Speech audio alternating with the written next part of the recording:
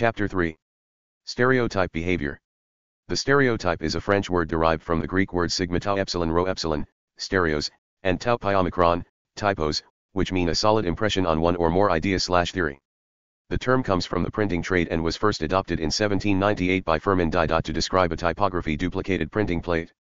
Typography is the work of arranging and setting types, and then printing from them. The first reference to stereotype was in 1850 as an image perpetuated without change. It was first used in modern psychology in 1922 as a public opinion. The generalizations are used in North America, as the perceived stereotypical behavior. To characterize or regard as a stereotype is to give a fixed form to a person, place, or thing. In social psychology, stereotype refers to an overgeneralized belief about a particular category of people. Generally, on any given level people's perceptions are influenced by their expectations. Stereotype starts in childhood, at church, home, school, and especially with neighbors. Stereotypes can be positive, negative, or neutral. Stereotypes can be beliefs about people based on their membership in a particular group.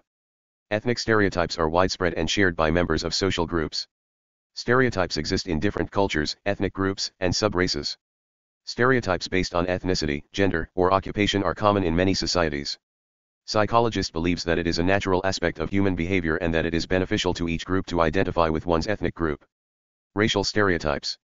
A famous study done on racial stereotypes was published in 1933 by Brawley and Katz. The reported questionnaire was completed by students at Princeton University in the USA. Students there had clear but negative stereotype views. These were white Americans at the time, and other ethical groups in America still were embodying slavery. Their focus of other ethnic groups included Americans as industrious and intelligent, Jews as mercenary and shrewd, Japanese as shrewd and sly, and Negroes as happy-go-lucky, ignorant, lazy, and musical. They viewed the white subrace as ambitious, industrious, and progressive. Later studies conducted in 1951 and 1967 were more positive, but ethnic groups still held critical characteristic views of other ethnic groups. Since then, other ethnic groups in America have been able to achieve a better quality of life, without embodying a slave. When comparing discrimination to prejudice concepts, discrimination is a behavioral component of the cognitive mental processes, whereas prejudice is the affective component of stereotyping. Verbalizing a prejudice can be perceived as expressing ill-founded ignorance or prejudices with a need for justification. People who are explicit stereotypes tend to express the unconsciousness of individuals that appear to have no awareness or control over their ethical norms, of which may contain conceptualization theories and contradictory elements, and can be used as forms of discipline. Explicit stereotypes are unwilling to rethink one's attitude or behavior. Many people argue that racial stereotypes are a way to justify racist attitudes and behavior. Prejudicing tends to legitimize discrimination. It justifies one group's dominance over another. Prejudice can boost the self-esteem of stereotyping people, and lower the self-esteem of people on the receiving end. Either way, both the person on the receiving end and the person doing the prejudging generally have behavior issues that need to be worked through.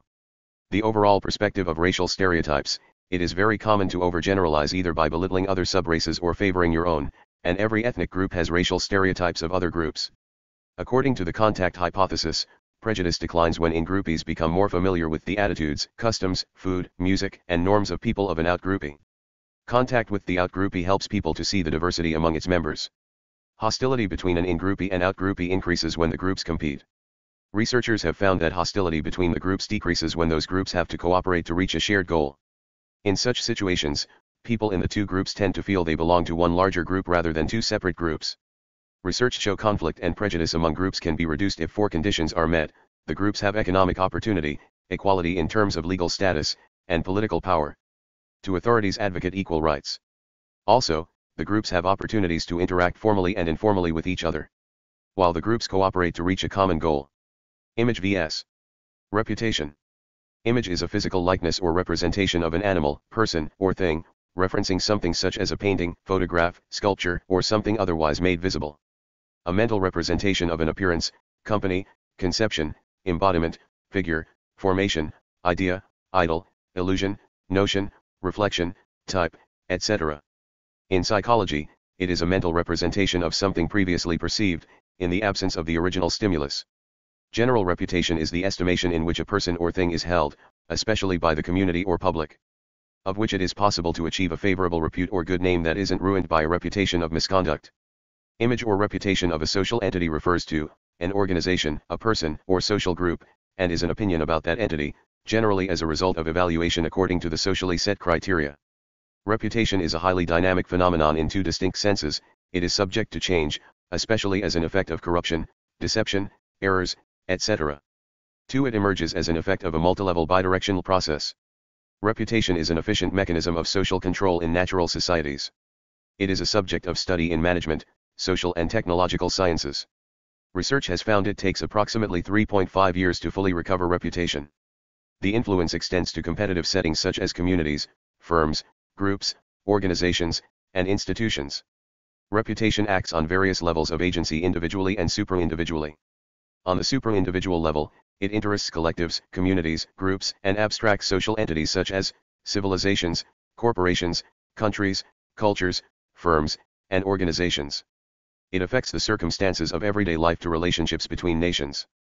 Reputation is a fundamental instrument of social order, based upon spontaneous social control and its distribution. While the concept of reputation is considered a component of identity, it is important in business, communities, education, and other fields. Reputability is rooted in being an honorable and respectable person, of which involve consistently being a law-abiding citizen, and upholding standards. Discontentment with the responsibilities of being a law-abiding citizen is rooted in distrust and lack of embracing the national flaws and self-glory. While it does take courage to stand for something that is rooted in aspects of being a citizen, it doesn't take courage to complain.